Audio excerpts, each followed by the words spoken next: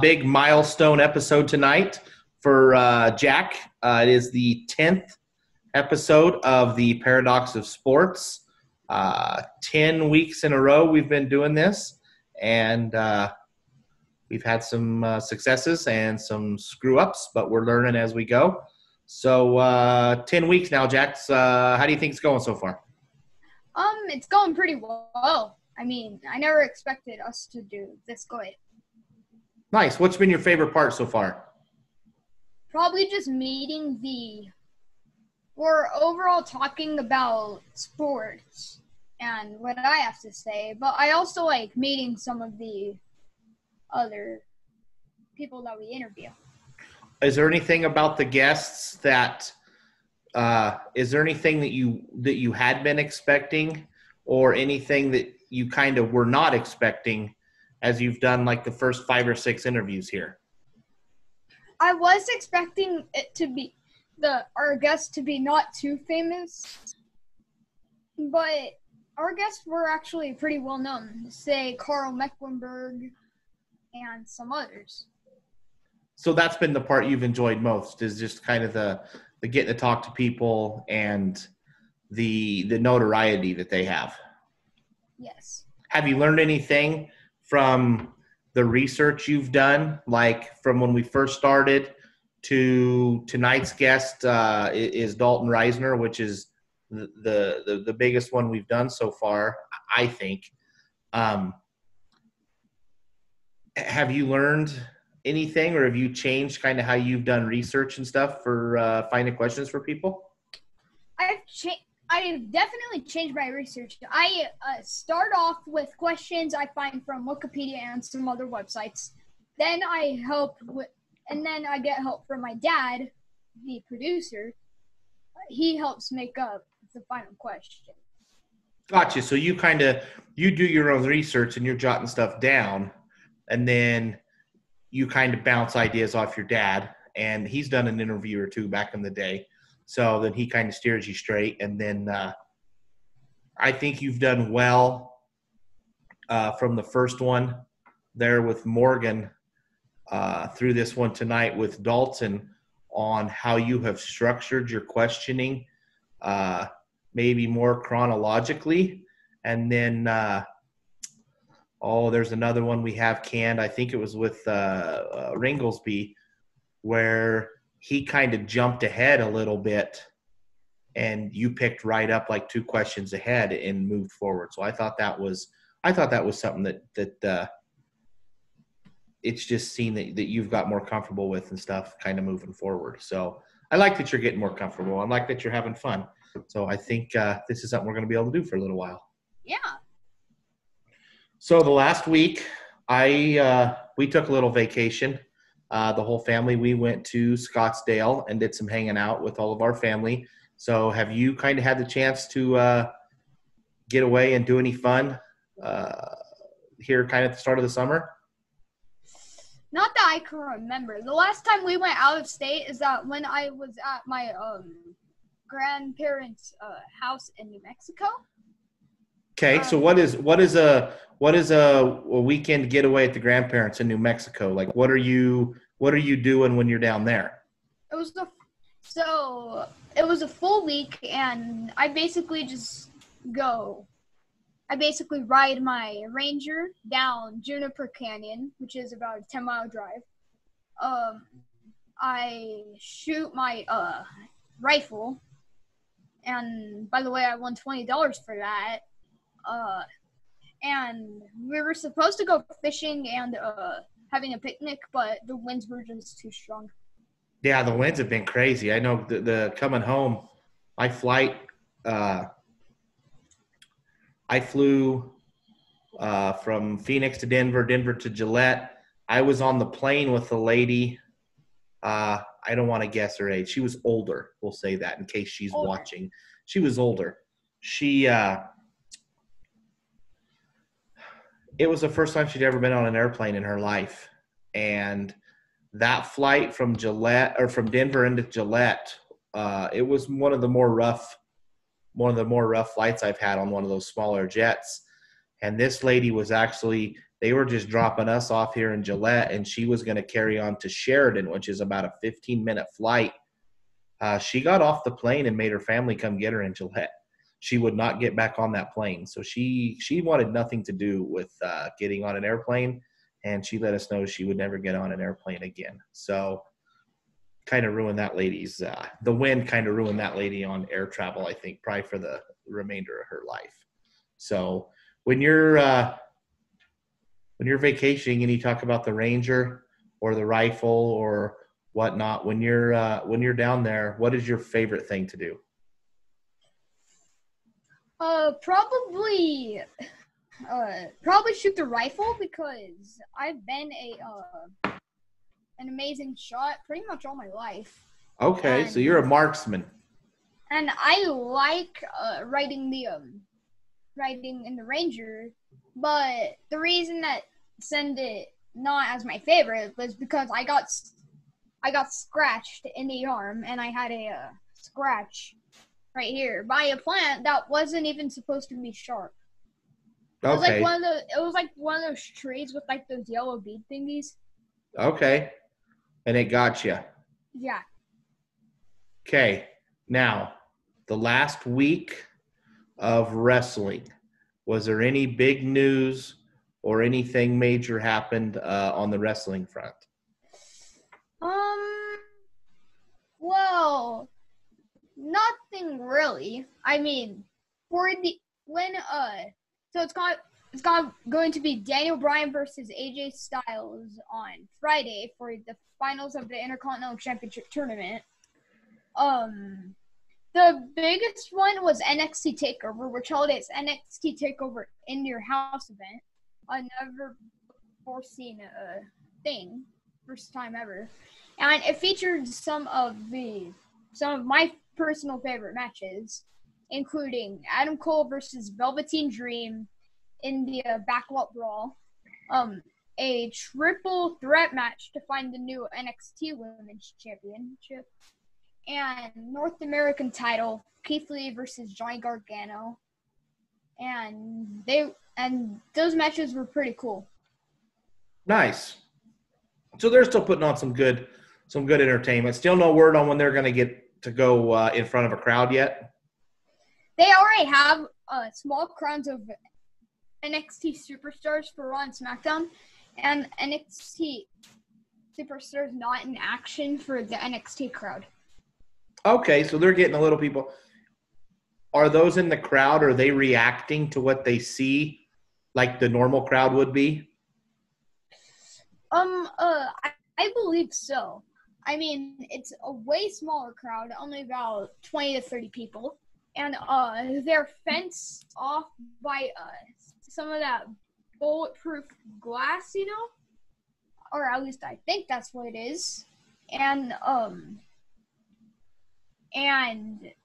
well, the viewing experience probably isn't the same, but the reaction to it is very similar. Nice. Cool. Well, one of the things we talked about last week was just something to discuss a little bit more before we got into our interviews, and we're going to talk about kind of what we miss most right now here leading out of spring into summer, kind of what we haven't been able to do the most. So what is it for you that you're really missing right now that you're not getting to do? It's definitely baseball, because we were supposed to be in the middle of our baseball season right now. I mean, I could be away playing a baseball game right now instead of doing this podcast. And it just isn't there. We're going to start, I believe, in mid-July. So we'll have a smaller season. What do you like, or what do you miss the most when you talk about baseball? Looking back, what I remember is, you got together and you had your practices, and then kind of when you go to games, I think you have a little different experience, because when your guys are playing your games, there's traditionally like games before you and games after you, right? Yes. So you're kind of gathering at a complex where there's going to be kind of a larger crowd, more friends, and stuff like that.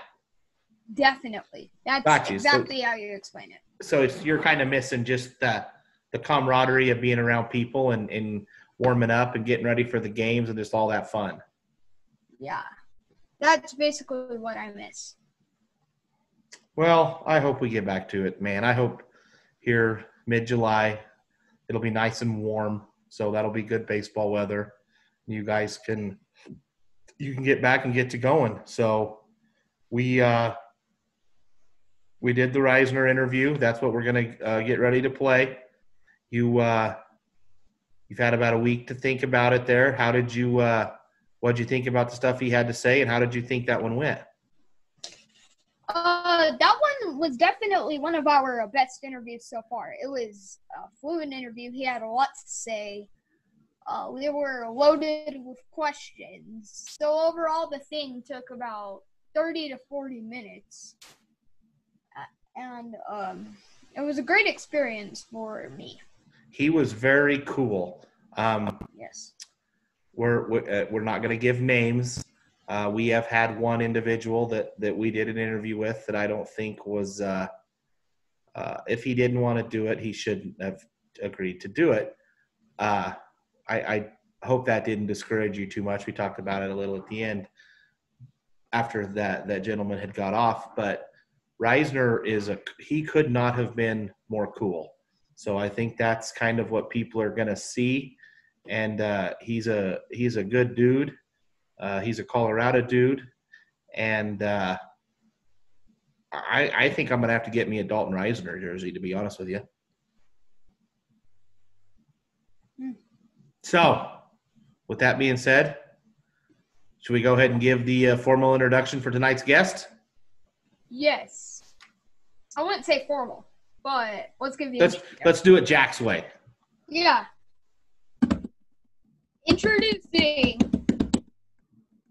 former co-offensive lineman of the year for the Big 12. Introducing Broncos offensive lineman Dalton Risner. Man, pleasure to be on here. Cool. As we always do, to get everything started, we're going to go ahead and toss it to our boy Jack. Excuse me. You are from Wiggins. What was your high school experience like in a small community? I am from Wiggins. So my high school experience was, one of a kind in how I view it, Jack. I come from a town that there's 800, maybe 1,000 people in the town, no stoplights, maybe one restaurant. And, growing up, I got to be raised on a dairy farm. I worked in the fields and really learned what work ethic was about. I rode bulls and horses and was just raised in a great, atmosphere in Wiggins, Colorado. And when I got to high school, I believe that where I was raised in Wiggins truly built me into who I am today. It built my work ethic.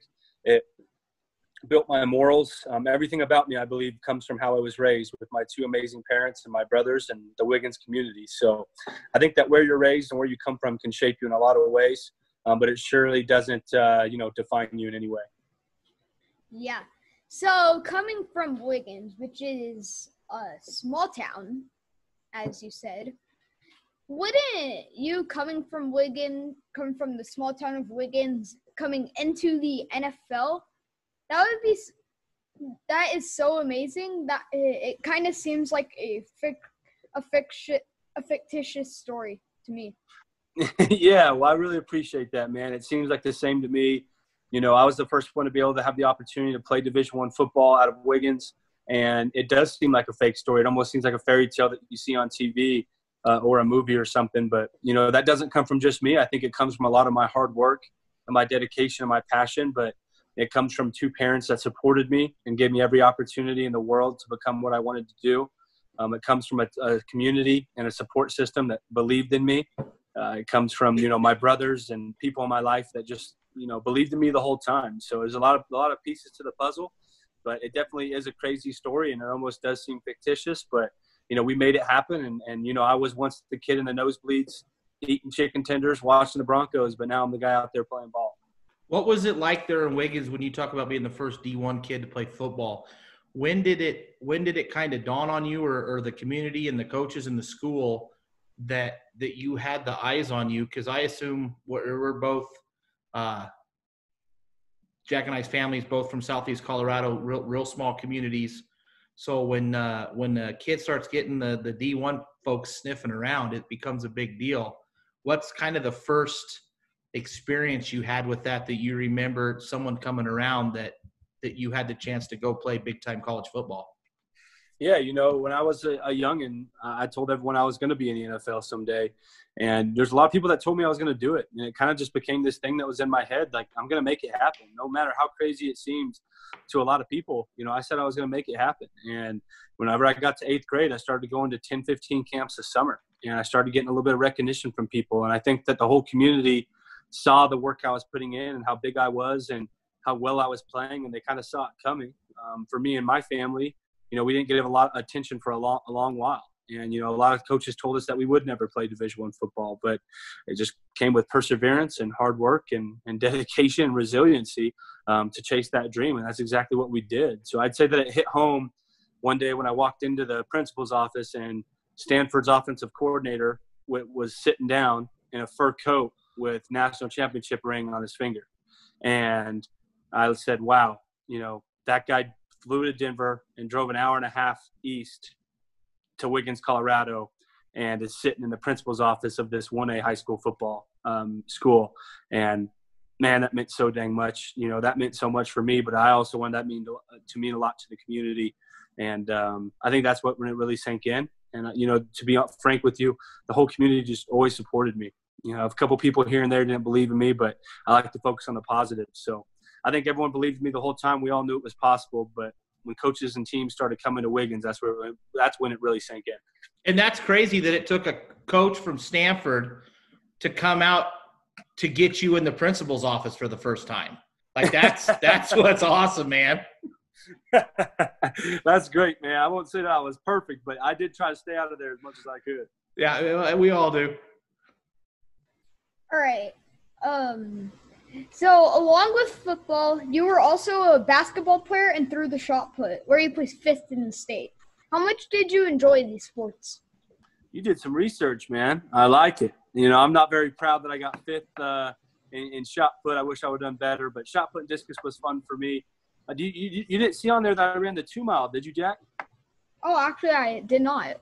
I'm just kidding. I didn't run the 2-mile, man. I would have died before I could run 2 miles. But no, I really enjoyed those sports. I love basketball so much, to be honest with you. Basketball has always been my favorite sport. With only being 6'5" and weighing 300 pounds, to play the position of a center at Division I basketball or whatever division, I probably would need to have a few more inches on me and be a little more athletic. But I loved all the sports. I was always a 3-sport athlete. So I enjoyed them all, but football was God's plan for me, and that's the plan that I rode with. Hey, before we move on to the K-State stuff, you mentioned earlier about riding the bulls and stuff when you were younger. At what age – you had to have grown out of your bull riding figure at about 10 years old? Like at what point? I started when I was like 9 or 10. It lasted a year. And, okay, my feet were almost grazing the dirt by the steers that I was riding, man. And with how much I weighed, you have to have balance. I was bigger than most PBR bull riders at age 10. So, yeah, it didn't last long. Gotcha. That's what I figured. So you went to Kansas State to play football. What made you decide to commit to KSU? A lot of reasons. I'd say that whenever someone's trying to find a school, there's always going to be an it factor. I had a wise man tell me one time that you don't pick a school for the coach. You don't pick a school for people that are there or what the town looks like, whatever it is. You pick a school on somewhere where you can be happy every single day, no matter the circumstance. And I met with my parents, Bud, and I visited a ton of schools, and I just believed there was the place I felt like I could be happy every single day. It was within 6 or 7 hours from my home, so I knew if things didn't go well, I could always head home to see mom and dad. I loved the coaching staff. I loved the town and the restaurants and the way the community made me feel. It reminded me a lot of my small town of Wiggins, but just a little bit bigger of a city. I loved the way the football program was run. It was run like a blue-collar program where you got to come in and work for what you want. We weren't flashy, and I respected a lot. Coach Snyder was a coach that I truly believed would turn me into a better friend, a better teammate, boyfriend, husband, father, son, whatever you want to name it. I believed that he would really convert me into who I wanted to be. And that's exactly what he did. So I could talk about reasons on and on, but when I left that campus, I just had an it feeling factor that I never had anywhere else. Were there any other universities that you considered? You said when Stanford's coach came in, that was probably one of them, right? Yes, it definitely was. So I'd say Stanford, Missouri, Arizona State, Kansas State. Those were amongst some of my favorite offers, and I didn't really take time to take a look into other schools. I loved Kansas State so much it made it easy, but, Missouri, Stanford, Arizona State, and Kansas State were probably my top 4 schools at the end of the day. Okay. So at KSU, you started 50 of 51 games. Why didn't you start that other game? Dang, man. You're bringing up all sorts of dirt on me, man. Come on, Jack. Sorry. It's all good, buddy. So I tore my labrum. Labrum is what keeps your shoulder in the socket. I don't know if you know what a labrum is, but you have this shoulder bone, and there's a little gel-like, whatever you want to call it, bubble around your shoulder that keeps your shoulder from dislocating. I cut a guy from OU. It's like Ornawakpo or something. He ended up getting drafted. He's playing in the league now. I think he plays for the LA Chargers. But I cut him in terms of like on a pass play, and he hit his knee right on my shoulder. I felt it pop. I actually played through it the rest of the year, didn't think anything of it. And my whole junior year, my shoulder would dislocate 2 or 3 times a game, and I'd have to put it back in. Sometimes it'd go back in by itself. But I had no labrum to keep my shoulder from going in and out of place. And as an offensive lineman, it was tough. I wanted to leave early for the NFL. That was my full expectation and my goal. With an injury, it's a huge red flag in the NFL, so I decided to stay back. So what happened was I finished up my junior year, and I wanted to make sure I had a really good senior year. I wanted to make sure that I could do everything I wanted to my senior year. I wanted to be a part of off-season workouts.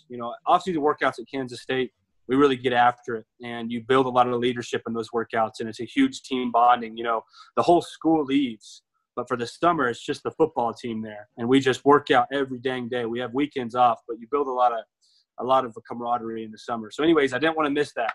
So I skipped the Cactus Bowl, which was the bowl game of my junior year. And I didn't play in the Cactus Bowl. So right after the season was over, I got surgery. And there was 4 weeks leading up to the Cactus Bowl that I got to heal and recover and get a month ahead of recovery. So instead of coming back for camp my senior year, I got to come back for summer workouts and be a part of that program. So you talked about earlier on the kind of knowing when you had the colleges sniffing around. So then when you're at K-State and you talk about wanting to kind of knowing you were going to leave early before the shoulder, when did you realize there at Manhattan that you could go to the next level? And then how does your thought process change for getting yourself ready for that step? Yeah, I had NFL agents call me after my sophomore season. I'll vividly remember it. It was CAA. I was actually on my way to go watch Kansas State basketball upset KU basketball at the Octagon. And, I was about to make my way over there, and I got a call. I decided to answer it for some weird reason. And they said it was CAA Sports, who's actually one of the biggest sports agencies in the world nowadays. And they said that they wanted me to leave after my sophomore year. They believed that I could leave after 3 years. Anyways, when they gave me a call, that kind of just – and I'll be real honest with you, Kevin, I didn't think the NFL – I've always believed in myself, but I didn't know it was going to be that real that quick. And I got that call. I always remember calling my parents being like, holy cow, like this is becoming a real thing. It's not like some small agency called me. This is one of the big dogs. And wow, that just kind of kickstarted everything for me and told me like, wow, this thing's really happening. And ever since then, I had it on my mind. I wanted to be a first round draft pick, and I fell short of that. Went second round, which I'm very grateful for. But yeah, I'd say that kickstarted the whole feeling. And ever since that call, I had even more belief in myself, and I wanted to make it happen. And we had Morgan Fox on here. He went to CSU Pueblo, which that's where Jack's at. His dad that you met earlier, that's where he went to college. That's one thing that I'm very interested in is the agent selection process and how that works and how the school helps you.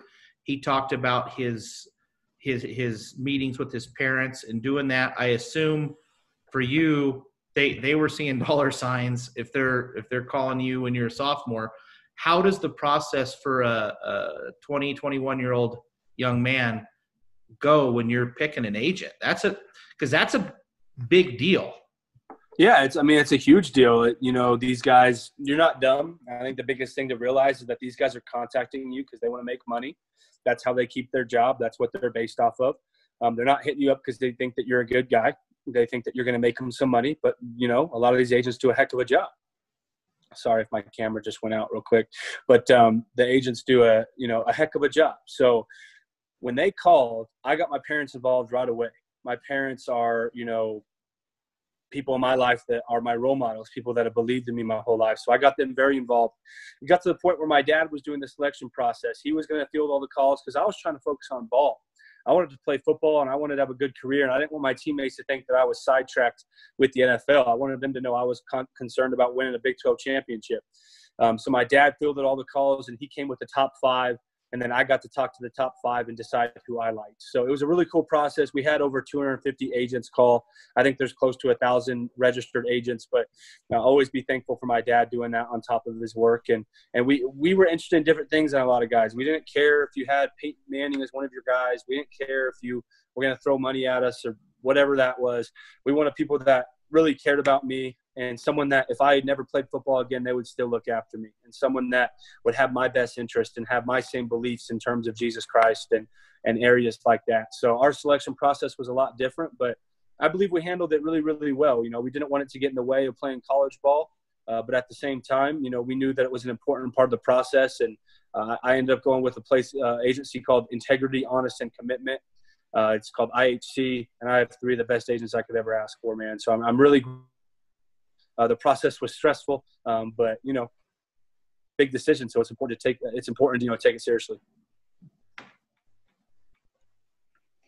All right. So when you won the 2018 co-offensive lineman of the year, who was the other offensive lineman of the year? It was a guy from West Virginia. He was a tackle, and buddy, I can't remember his name. I think he got drafted in the late draft last year. He was a tackle from West Virginia. I can't remember his name, but he was a good player. And you shouldn't, because West Virginia is not. That's not Big 12. But I'll quit interrupting, Jack. Your next question's a good one. Mm-hmm. So you played for the legendary Bill Snyder in college. What was it like playing for him? It was awesome. I still text Coach Snyder to this day, and I look up to Coach Snyder for a lot of other reasons other than football. He teaches us how to treat women and how to handle drugs and alcohol and how to be really good role models in this world, and how to handle our money and the type of men we really want to become to our families and to our kids and to our wives. And that's what I value so much about Coach Snyder is he gets people prepared for the world. Coach Snyder likes to win football games, but more importantly than that, Coach Snyder wants to get you ready to be a man in this world. And I think a lot of college football coaches lack that. I think all their main goal is just to win football games every week. We're all competitive people. That's why we're playing at a college level. But what Coach Snyder did, I was so impressed with, is he managed to really change our lives and let us find out who we were as men. And if it weren't for him, I don't think I'd be near as successful in my off-the-field endeavors or on-the-field endeavors. So I credit him to a lot of that. After a successful college football career, you were the 41st overall pick in the 2019 NFL Draft. Obviously, it must have been a great feeling to be drafted, but you were drafted by the Denver Broncos, basically your hometown team. What went through your mind when you received that call from the Broncos? I was extremely excited, and I was humbled. When I looked at day 2, I really wanted to go day 1. I'm a competitive guy. But when I, didn't go day 1, I looked at the day 2 sheet, and I wanted to go to the Denver Broncos. And, I got pretty scared that they might not pick me up, but they sure as heck did. John Elway became my boss, number 7, someone that we've looked up to in our household, ever since I was a little kiddo. So that was an amazing feeling, a great homecoming for the Wiggins community and for my family. And I got a house here in Parker, Colorado now, and it just feels so good to be a part of this community, be a part of this team, and be living a dream that I had as a kid, and not only living that dream, but living it for the exact same team that I had in mind. So what was the first NFL season like for you? What were some of the learning curves and growing pains that you had from your college days now into the pros? It was a great year, not as successful as we would have liked as a Denver Broncos team. and not as successful individually as I would have liked. You know, my goals were Pro Bowl and All Pro. And more importantly than Pro Bowl and All Pro, it was to win a Super Bowl with the Broncos. So I fell short on all three of my goals last year.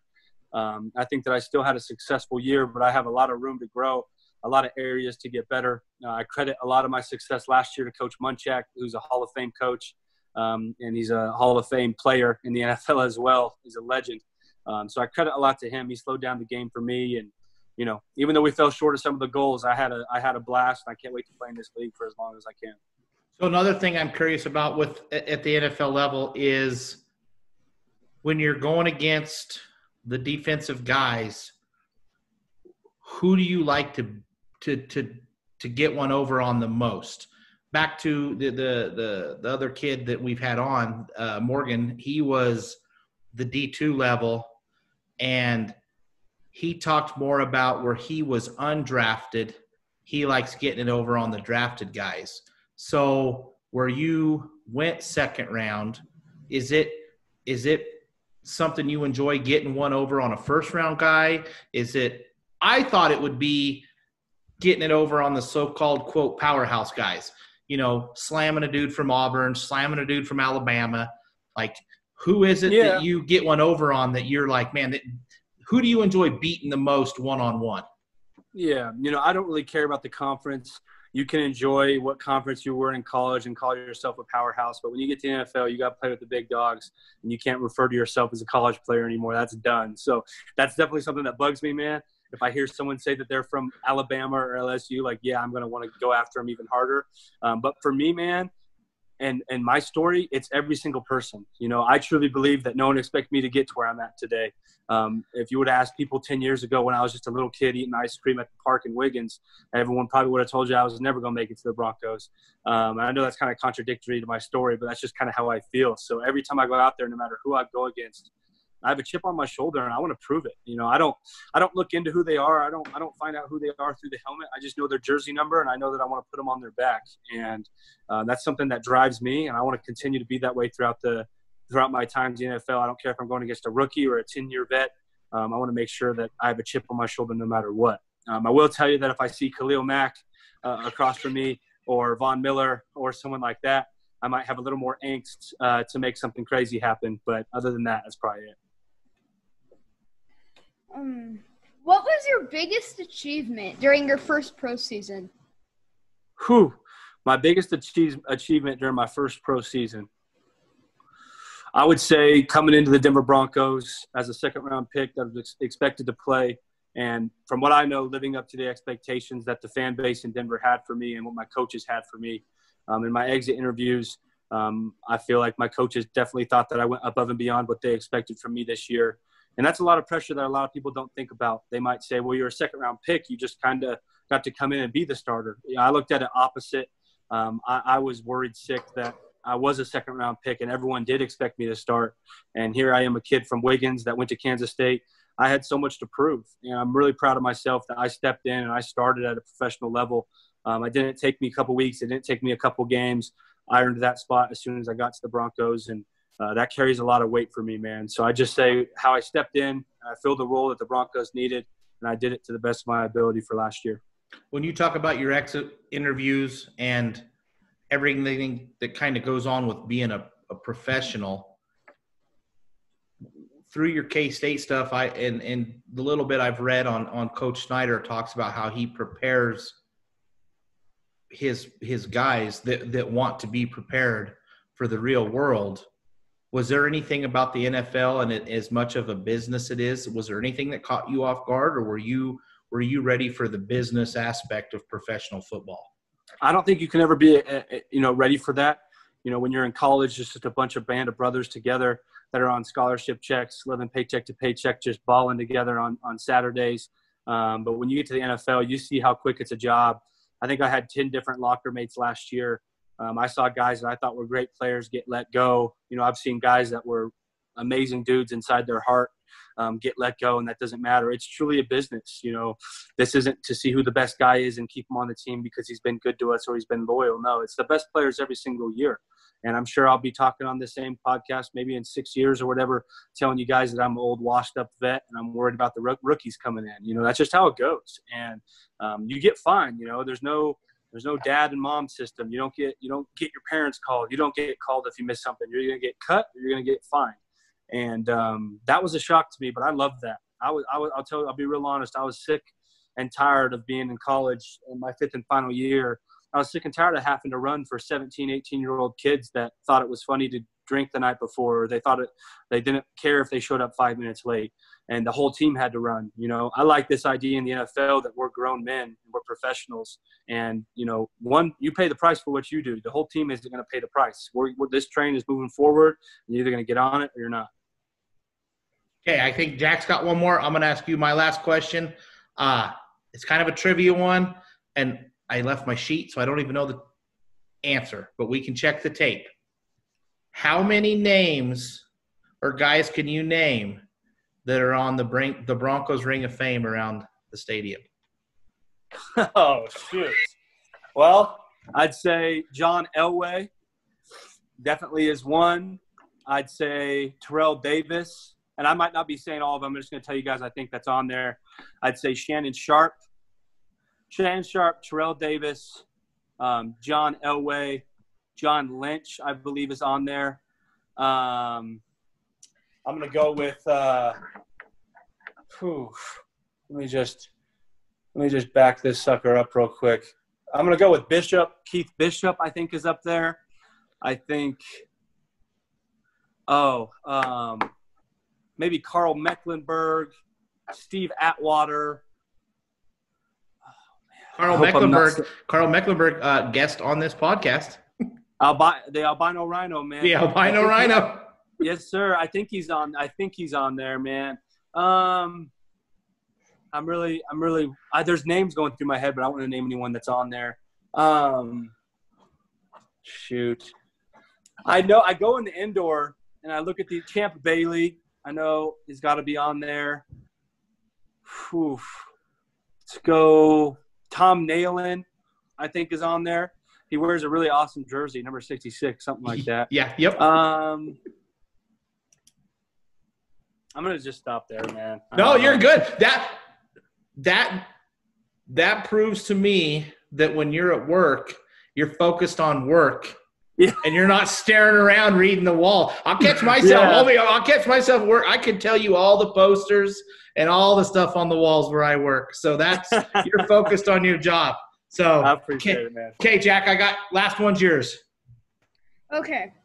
With COVID-19, it certainly changed the way that organizations communicate and organize team activities. What adjustments have you and the team had to prepare for the upcoming season? Well, we're 2 months late already. Probably going to be looking at 3 months late.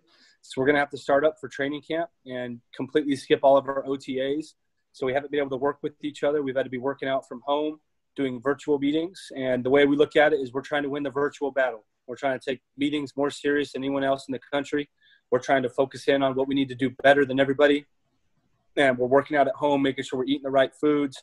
So there's been a lot of sacrifices that we've had to make. We can't be in the facility with each other.